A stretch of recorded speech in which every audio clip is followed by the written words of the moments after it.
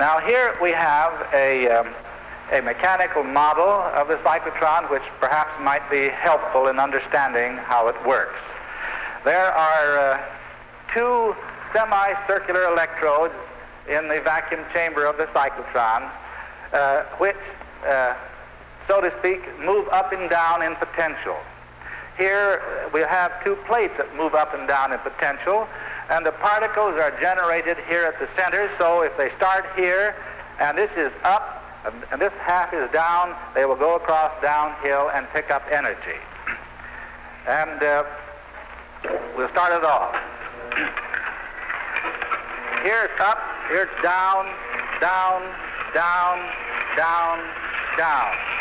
These two are going up and down, so the particle always crosses the region between downhill, and therefore the particles spiral out on ever-widening circles, finally coming to the periphery where they strike the target